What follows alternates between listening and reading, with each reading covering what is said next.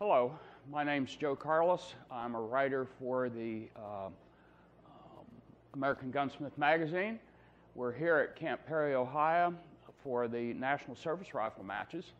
And I wanted to talk to you this morning about barrel harmonics and about tuning harmonics in the AR-15. I don't claim to be an expert on harmonics. My degree is in wildlife, it's not in physics. I wrote an article recently for the American Gunsmith, and in that article at the beginning, I quoted a Nobel Prize winner, physics prize winner, and he said something to the effect that if you think you understand quantum physics, you probably don't understand quantum physics. And I said, I think that's probably the same for barrel harmonics. If most of us think we understand barrel harmonics, we probably don't. But I'm going to do the best I can to give you some tips that I do know will help you make better AR-15s and get better accuracy out of your AR-15s. Most coins that I've seen have two sides on them, and barrel harmonics is an example of that. The old school way of dealing with barrel harmonics was to tune your ammunition to the harmonics that the gunsmith gave you. And that's still a valid technique. Using that technique, you change powder types, you change the amount of the powder charge, you change the seating depth of the bullet, and oftentimes you change bullets as well. You can still do that, and you probably should do that after you tune the barrel harmonics. Barrel harmonics then is the other side of that coin. We're taking given ammunition and we're tuning the gun to optimize that ammunition. Not everybody hand loads. Some folks choose not to, and they buy ammunition. Other people, such as military folks, are issued ammunition, and these techniques will all work in that case where you have given ammunition that you're trying to make the gun shoot better with. One of the first techniques that the AR-15 community as a whole used to tune barrel harmonics in the AR-15 was to manipulate the flash suppressor.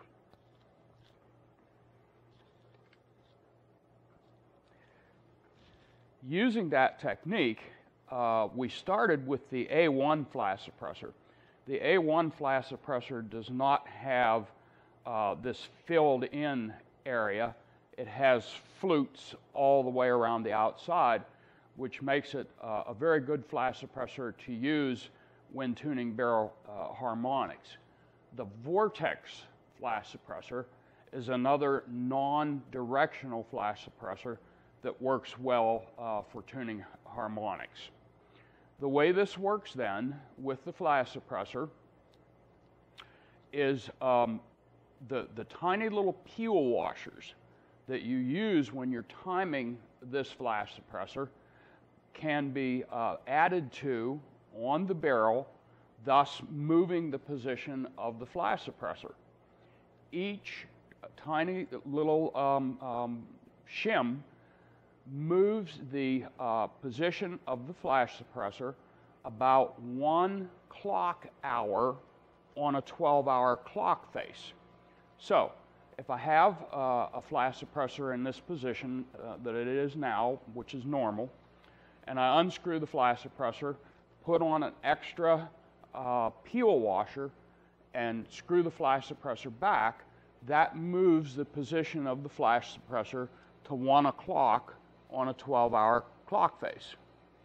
On the other hand, if I spin the flash suppressor off and I remove a peel washer, that will time the flash suppressor back to 11 o'clock instead. So if we start with the flash suppressor in a 12 o'clock position, we shoot groups with known lots of ammunition and keep those groups.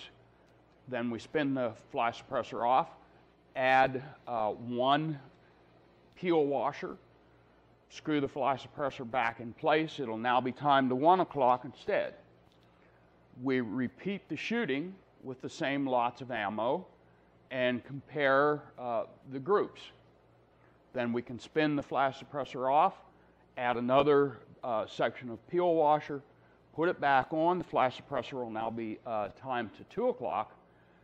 Shoot more groups, compare them to the original group that started at 6 o'clock. Normally, by the time you've made one complete revolution of the flash suppressor back to its original 12 o'clock starting position, you found the sweet spot for that rifle as determined by the size of the groups, and you can lock it in then with Loctite and make it a permanent installation. The next technique that we're going to talk about has to do with the amount of torque that we apply to the barrel nut. I assume that everybody watching this is familiar with the barrel nut on an AR-15. It has these teeth in it, and those teeth, as you're well aware, line up so that the gas tube goes through the gap in the tooth and in through the clover leaf of the receiver and back so that the bolt carrier can match up with it. Before you start using this tuning technique that I'm going to talk about next, you probably need to do something about the fit of the barrel extension to the front of the receiver. As you can see, this is very sloppy. This technique will work with all that slop in there, but it won't work optimally. So you want to do something to tighten the fit of the barrel extension to the upper receiver. And I covered that in a two-part article for the American Gunsmith. It was the first article that I wrote for the magazine.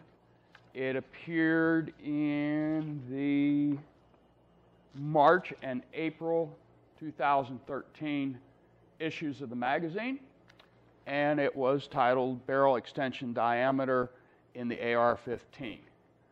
If you review those two articles, it will help you get this fit tight the way that it needs to be done. I don't have time to go over it again, but the articles will tell you how to do that. So, after I've fitted my barrel extension up to my receiver so that it's good and tight, then I can start the tuning process using the barrel nut torque. And what I'm going to do is I'm going to vary the amount of torque on my torque wrench that I apply to the barrel nut, and that's going to influence the barrel harmonics. Now, returning to our earlier discussion, most of you are going to say, but the barrel nut itself is going to get in the way because you have to have a certain amount of torque on there to line the gas tube up with these teeth in the barrel nut. And you're absolutely right in saying that. And the way to fix that problem is to just simply get out a grinder or a Dremel tool or whatever you happen to have, and spin your barrel nut on so that it's tight. Determine which of those teeth on the barrel nut is the offending tooth that's going to get in the way of the gas tube, and just knock it off of there. File it down, hit this area with a little bit of touch-up, and that's going to give you a wide range that you're going to be able to move that barrel nut by varying the torque on the torque wrench. So, after you've done that, I recommend that you assemble the rifle with 47 foot-pounds of torque on a heavy barrel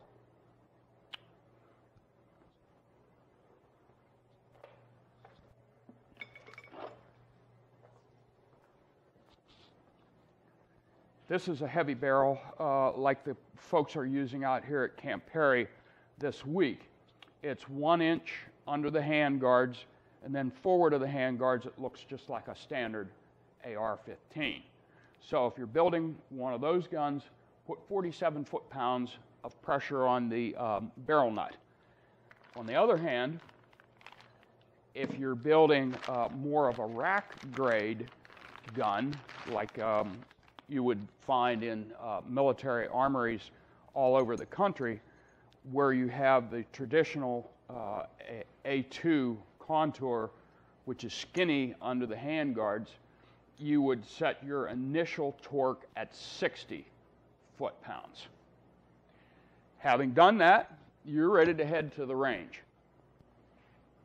As with the flash suppressor method, we're going to start with our 47 or 60 foot-pounds of torque, and we're going to shoot groups with a couple of known lots of ammunition or ammunition that you're going to use.